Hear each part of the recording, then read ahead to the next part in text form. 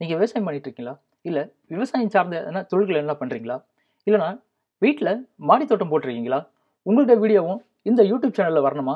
அதுக்கு நீங்கள் பண்ண வேண்டியது ஒன்றே ஒன்று தாங்க. கீழே இருக்கிற இந்த வாட்ஸ்அப் எண்ணை தொடர்பு கொள்ளுங்கள். உங்களுடைய கான்டாக்ட் நம்பரோ இல்லது அட்ரஸையோ அனுப்பிச்சா போதுங்க. உங்களோட வீடியோவை இந்த யூடியூப் சேனல்லையும் போடுறதுக்கு நாங்கள் தயாராக இருக்கோங்க. இல்லைங்க, நான் மாடி தோட்டம் போடலை, ஆனால் எனக்கு மாடி தோட்டம் அமைக்கணும்னு ஆசையாக இருக்குது, ஆனால் அதற்கான உபகரணங்கள் எங்கே கிடைக்கணும்னு எனக்கு தெரியல அப்படின்னு கவலைப்படுறீங்களா? கவலையை விடுங்க. கீழே இருக்கிற இந்த வாட்ஸ்அப் எண்ணை தொடர்பு கொள்ளுங்க. உங்கள் வீட்டில் மாடி தோட்டம் அமைக்கிறதுக்கு என்னென்ன தேவையோ இவங்க கிட்ட வாங்கி ஒரு அழகான ஆரோக்கியமான காய்கறி தோட்டத்தை நீங்கள் அமைச்சு ஆரோக்கியமான வாழ்வு வாழலாங்க. நீங்கள் பார்க்குறது வந்து துத்தி செடி. இது ஒரு மெடிசினல் பிளான்ட். பைல்ஸ் ப்ராப்ளத்துக்கு நல்ல மெடிசின். ஒவ்வொரு இலை காலையில் எடுத்து சாப்பிட்டுட்டீங்களாக்க அவங்களுக்கு பைல்ஸ் ப்ராப்ளத்துலேருந்து விடுதலை ஆகிடலாம். இந்த செடி வந்து திப்பிலி. இதனோட பலன்கள் நமக்கு தெரியும். சமைக்கிறதுல இதனோட பலன் ரொம்ப அளப்பரியது. மெடிசினல்லையும் அதனோட பங்கு இருக்குது. இப்போ நீங்கள் பார்த்துட்ருக்கிறது ஆடதோட. இது வந்து சளி தொல்லைக்கெல்லாம் ரொம்ப நிவர்த்தி ஆகக்கூடிய ஒரு மெடிசினல் பிளான்ட். இதோ பார்க்குறீங்க பாருங்கள், கொத்து கொத்தா பூ இருக்குது. இது வந்து தங்கரளி. யூஸ்வலாக டெரேஸ் கார்டனில் நம்ம வந்து பூச்செடிகள் வைக்கும்போது எல்லோ கலர் ஃப்ளவர் இருக்கிறத பார்த்து தான் நிறைய வைக்கணும். ஏன்னாக்கா அது வந்து பட்டர்ஃப்ளை அந்த மாதிரி நமக்கு நன்மை தரக்கூடிய பூச்சிகளெல்லாம் வந்து அட்ராக்ட் பண்ணக்கூடிய கெப்பாசிட்டி வந்து இந்த எல்லோ கலர் பூச்செடிங்களுக்கு நிறைய இருக்குது. அதனால் இது மாதிரி செடிகள்லாம் நிறைய வளர்க்கலாம். இது வந்து ஒரு ஃப்ரூட் செடி. நாவல் பழம், அதாவது நாங்கள் நாவல் பழம் சாப்பிட்டுட்டு சீடு போட்டோம், அதிலேருந்து வந்திருக்கு. 2 செடி வந்திருக்கு. இது ஒரு மெடிசினல் பிளான்ட். பேர் தெரில, பட் ரொம்ப யூஸ்ஃபுல்லான பிளான்ட். இப்போ பார்த்துட்ருக்கிறது இன்சுலின் பிளான்ட்டு. சுகர் பேஷண்ட்டுக்கு நல்ல ஒரு மெடிசின். இது வந்து பூச்செடி வகை. நல்ல கொத்து கொத்தாக பூக்கும். தோட்டத்தை அழகாக்குறதுல இதுக்கு ஒரு முக்கிய பங்கு இருக்குது. தெத்தி பூ அப்படின்னு சொல்லுவோம், இங்கே இட்லி பூ அப்படின்னு சொல்கிறாங்க. நிறைய பேர்கள் இருக்குது. Ixora plant. இப்போ நீங்கள் பார்த்துட்ருக்கிறது மிண்டு துளசி. இது வந்து ஏன் மிண்டு துளசி அப்படின்னு சொல்கிறாங்கனாக்கா, இதோட ஒரு லீஃபை பறித்து நீங்கள் சாப்பிட்டீங்கனாக்கா உங்களுக்கு வந்து அந்த மிண்டு டேஸ்ட் இருக்கும். அதாவது பிக்ஸ் மிட்டாய் சாப்பிட்டா என்ன டேஸ்ட் இருக்குமோ அந்த டேஸ்ட்டு இந்த இலை கொடுக்கும். ரொம்ப மெடிசினல் பிளான்ட்டு. கோல்டு கஃபுக்கெல்லாம் ரொம்ப நல்ல மெடிசின். ஆவி பிடிப்பாங்க இல்லையா, அந்த சளி இருக்குது, இருமல் இருக்குது அப்படின்னு சொல்லும்போது ஆவி பிடிப்போம். அப்போ வந்து இது வந்து ஒன் ஆஃப் த முக்கிய மெடிசின். இந்த மிண்டு துளசி, நவரப்பச்சலை, அதாவது இங்கே கற்பூரவல்லி அப்படின்னு சொல்லுவாங்க. கற்பூரவல்லி, துளசி, இதோ கருநொச்சி. இதை காட்டுறீங்களா? இதோ கருநொச்சி இருக்குது பாருங்கள். இது முக்கியமான மெடிசின். இந்த கலவையெல்லாம் சேர்த்து தண்ணி விட்டு கொதிக்க வச்சு அதில் ஒரு ஆவி வரும். அதை தான் வந்து நம்ம ஆவி பிடிப்போம். அந்த லிக்விடையும் கொஞ்சம் ஒரு டம்ளர் குடித்தோம்னாக்கா சளியெல்லாம் உடனே குறைஞ்சி போயிடும். இந்த எல்லோ கலர் ரோஸு இப்போதைக்கு பூ இல்லை, பூத்து முடிச்சிச்சு. அடுத்தது பச்சை மிளகாய். இந்த காய் இருக்குது பாருங்கள், நிறைய காய்ச்சி கொடுத்தாச்சு. கிட்டத்தட்ட 1 கிலோலாம் பறிச்சிருப்போம். அப்பப்போ கொஞ்சம் கொஞ்சமாக பறித்து காய்கிற ஸ்டேஜும், ஆனாலும் காயவே இல்லை, மறுபடியும் வந்து காய்க்குது. இப்போ நீங்கள் பார்க்குறது வந்து ஆரஞ்சு கலர் ரோஸு. அது கொத்து கொத்தாக பூக்கும். பூத்துச்சுனாலே எவ்வளோ. இந்த கிளைகள்லாம் பார்த்திங்கன்னா எல்லாமே பூ கட் பண்ண கிளைகள் தான். கொத்து கொத்தாக தான் பூக்கும். இதோ மறுபடியும் இந்த துளிர் விடுது பாருங்கள். ரோஸெல்லாம் தைரியமாக வளர்க்கலாம். வெயிலுக்கு இலைகள்லாம் கொஞ்சம் கருகிற மாதிரி இருந்தாலும் மறுபடியும் வந்து இது தண்ணி ஊற்றும் போது அந்த வாழைப்பழ ஜூஸ் எல்லாம் விடும்போது கரெக்டாக வந்துடும். மருதாணி பாருங்கள், இந்த க்ரோ பேக்கில் எவ்வளோ பெரிய செடியாக வளர்ந்துட்டுருக்கு. ஒரு 3 months தான் வச்சு ஆகுது. 3 monthஸில் இவ்வளோ பெரிய செடியாக வளர்ந்துருக்கு. ஒரு மெடிசினல் பிளான்ட்டு. ப்ளஸ் நம்ம வந்து இதனோட யூஸ் எல்லாருக்குமே தெரியும். மெஹந்தி போடுறதுக்கு யூஸ் பண்ணுவோம், இலைகளை அரைச்சி. அதுக்காக வளர்த்துட்ருக்கோம். இப்போ பார்த்துட்ருக்கிறது வெண்டை செடி. இதோ மொட்டுகள் வந்திருக்கு, காய்க்கும். இன்னும் இப்போதைக்கு இந்த ஒரு வெண்டை செடி தான் இருக்குது. அப்புறமா நிறைய வளர்த்துப்போம். இப்போ நீங்கள் பார்த்துட்ருக்கிறது வந்து முடக்கத்தான் கீரை.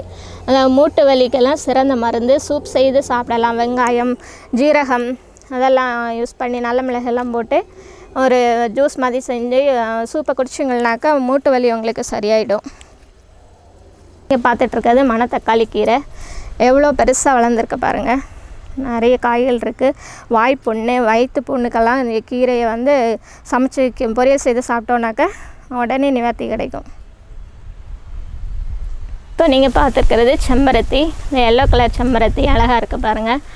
வாங்கி வந்து ஒரு 1 மந்த் தான் ஆகுது. டெய்லியும் 2 அல்லது 3 பூ பூத்துட்டே இருக்கும். எவ்வளோ மொட்டு இருக்குது பாருங்கள்.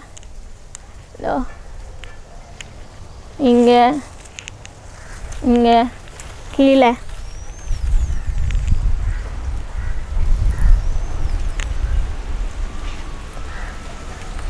இது வந்து இப்போ நீங்கள் பார்த்துட்ருக்கிறது வந்து அடுக்கு மல்லி. அதாவது 5 அடுக்கு செம்மையாக இருக்கும். ஒரு பூ தலை ஒரு ரோஸ் அளவுக்கு பெருசாக இருக்கும்.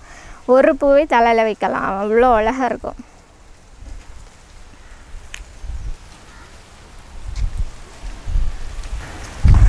இப்போதைக்கு ஒரே ஒரு கொடி வகை தான் வளர்க்குறோம். நீங்கள் பார்த்துட்ருக்கிறது வந்து பாகற்காய் கொடி பாருங்கள். குட்டி குட்டியாக பிஞ்சு வச்சுருந்தது.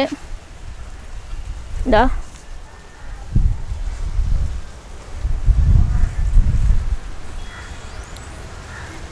ஒன்று தான் தெரியுது. இங்கே ஒன்று இருக்குது.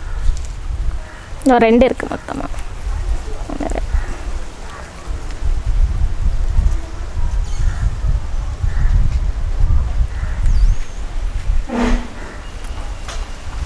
இப்போ நீங்கள் பார்க்குறது வந்து நார்த்தங்காய் செடி.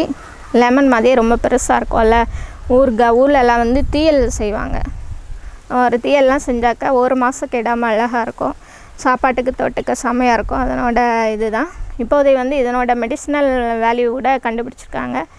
அதாவது ஒரு நார்த்தங்காவை எடுத்து 2ஆக கட் பண்ணி நமக்கு உடம்புல எங்கே வலி இருக்குதோ அந்த இடத்துல, அது அடிபட்ட வலிகள் இதாக இருந்தால் அந்த இடத்துல அழுத்தி தேய்ச்சி விட்டாக்கா அந்த வலி குணமாகுது அப்படின்னு சொல்கிறாங்க. இப்போ நீங்கள் பார்த்துருக்கிறது வந்து தேங்காவோட மட்டை. இதை வந்து நான் தண்ணியில் ஊற வச்சுருக்கேன். எதுக்காகனா அப்படியே டைரெக்டாக செடிக்கிட்ட போட்டால் அது வந்து இது பண்ண ரொம்ப நாள் ஆகும். இப்படியே தண்ணியில் ஊற வச்சு போட்டோன்னாக்கா சீக்கிரம் வந்து உரமாகும். இப்போது நீங்கள் பார்க்குறது என்னன்னாக்கா செடிக்கு நான் ஊற்றுறதுக்காக யூஸ் பண்ணுற தண்ணி. அதாவது என்னென்னா வீட்டில் வந்து அரிசி கழுவுற தண்ணி, காய்கறி கழுவுற தண்ணி, சிக்கன், மட்டன், ஃபிஷ்ஷு கழுவுற தண்ணி எல்லாத்தையுமே இங்கே தான் கொண்டு கொட்டுவேன். அப்புறம் அரிசி வடிக்கிற தண்ணியாக இருக்கட்டும், இல்லை சாப்பாடு மிஞ்சினா அந்த பழம் சாத தண்ணி எதுவானாலும் இங்கே கொண்டு தேவையான அளவுக்கு தண்ணியில் கலந்து எல்லா செடிக்கும் ஊற்றுவேன். அதனால் செடிகள் ரொம்ப ஆரோக்கியமாக இருக்கும். இப்போ நீங்கள் பார்க்குறது வந்து ஒரு மெடிசினல் பிளான்ட்டு. அது மாதிரி வீடு மாதிரி தான், தேவையில்லாத களைச்செடி மாதிரி தான் வந்தது. திருப்பி அது புஷ்ஷாக அழகாக வளர்கிறத பார்த்து ஃபோட்டோ எடுத்து குரூப்புக்கு அனுப்பி என்ன செடி அப்படின்னு கேட்டப்போ கல் இலக்கி அப்படின்னு சொன்னாங்க. அதாவது கிட்னியில் இருக்கிற ஸ்டோன் அதை வந்து இலக்கி வெளியே தள்ளுறதுக்கு தேவையான மெடிசின் அப்படின்னு சொன்னாங்க. இன்னொரு பாட்டி, அதாவது ரொம்ப வயசானவங்க, அவங்க என்ன சொன்னாங்கன்னா அந்த பெரிய பெரிய ஃபேக்ட்ரியிலலாம் படுற அடிங்களை கூட, பெரிய அடி காயத்தை கூட இதை அரைச்சி தண்ணி ஊற்றி கட்டு போட்டாக்கா உடனே சரியாயிடும் அப்படின்னு சொல்லி கொடுத்துருக்காங்க. நல்லா சேஃபாக வளர்த்துட்ருக்கேன். அடுத்து நீங்கள் பார்க்குறது பவளமல்லி. இப்போ தான் நியூவாக வச்சுருக்கேன். இப்போ நீங்கள் பார்க்குறது வந்து சம்மங்கி. ஒரு தடவை பூத்து முடிச்சிச்சு, அதை வந்து கட் பண்ணி விட்ருக்கு. அடுத்த வாட்டி வந்துட்டுருக்கு. புது செடிகள்லாம் கிழங்குலேருந்து நிறைய வரும். இன்னும் இதை வந்துட்டுருக்கு பாருங்கள். இந்த மாதிரி புது செடிகள்லாம் நிறைய வளரும். வாசனை செம்மையாக இருக்கும் இந்த பூவோடது. ஈவினிங் தான் மலரும். ஈவினிங் நீங்கள் மாடிக்கு வந்துட்டிங்கனாக்கா அந்த செடிங்க இருக்குது ரொம்ப தூரம், அந்த கார்னரில் இருந்தால் கூட இதோட மனம் காற்றுல கலந்து வரும். செம்மையாக இருக்கும். அதுக்காகவே மாடிக்கு 2 வாட்டி 3 வாட்டி வரணும்னு தோணும். பப்பாயா பிளான்ட்டு மாடியில் இப்போதைக்கு இதான் வளர்ந்துருக்கு. முன்னாடி பார்த்திங்கனாக்கா கிரவுண்டில் நிறைய வளர்த்துட்டு இருந்தோம். அப்போ வந்து டெங்கு ஃபீவர் பக்கத்துலலாம் வரும்போது வந்து எங்கிட்ட தான் பப்பாயா லீஃப் வந்து வாங்கிட்டு போவாங்க. அப்படி குணம் ஆகியிருக்காங்க நிறைய பேர். இது வந்து ஒரு மேங்கோ பிளான்ட். நாங்கள் சாப்பிட்டு போட்ட சீட்லேருந்து வந்தது தான். இது ஒன்று, பக்கத்தில் ஒன்று இருக்குது. 2 செடியுமே சீடு போட்டு தான் வந்திருக்கு. மேபி எப்போ காய்க்கும்னு தெரியலை, பார்க்கலாம். இப்போ நீங்கள் பார்க்குறது தொட்டால் சுருங்கி. இது தொட்ட உடனே சுருங்கும் பாருங்கள்.